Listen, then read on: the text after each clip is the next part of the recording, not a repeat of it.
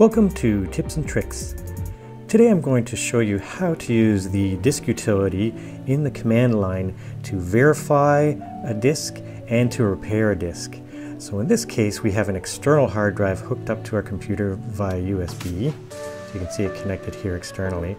And it appears on the desktop like this. It's just called USB hard drive. Now in newer versions of Mac OS X, so in this case this Mac is running High Sierra, but it's the same thing in Mojave as well. There's a version of disk utility, and that does some functions but not all of these. So I'll just show you disk utility quickly.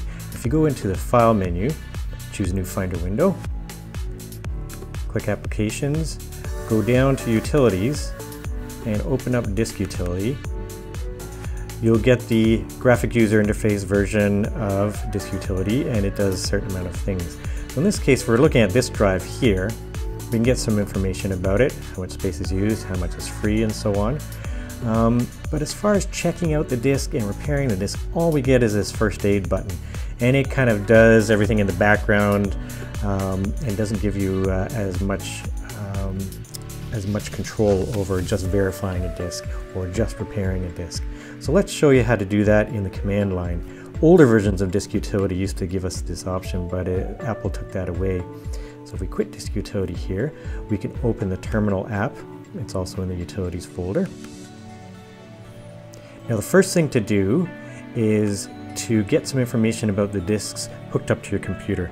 So the first thing to do is type in disk util, which is disk utility, and then list. And it will list all the disks hooked up to your computer. So in this case, we have one located here at Dev Disk 1. That's our internal physical drive. That's a Macintosh HD. And its format is listed here on Dev Disk 1, and that's where it stores its volume name. Now the external drives handle a little differently. It's here on Dev Disk 2. It's external and physical. And we can see that its format is this, Apple HFS, and its name is USB hard drive, which is just what I've named it here on the desktop. Now if we want to just verify that disk, just to check out to see if it's okay, let's say it's acting up a little bit and we want to get the system to check it out, we can type out disk util verify disk space. And now we need to tell it which disk to verify. Obviously there's two disks hooked up to the computer. So the thing to do is actually take this location here and just copy that. You can type it out too, but we'll copy it and paste it in here. So this tells the system that it's going to verify the disk at that location, which we know is our external drive because of the naming and the fact that it's not part of the boot drive. I hit return. Great, and it goes through a whole check, make sure everything's okay. It says everything appears to be fine, so that's great. If you get some errors, it says everything is not okay, you might want to repair the disk. So let's clear the screen here just so you can see that a little bit better. So we'll go disk util list again just so we can see the drives. All right.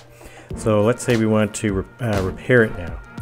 So we go disk util repair disk, and we need the location.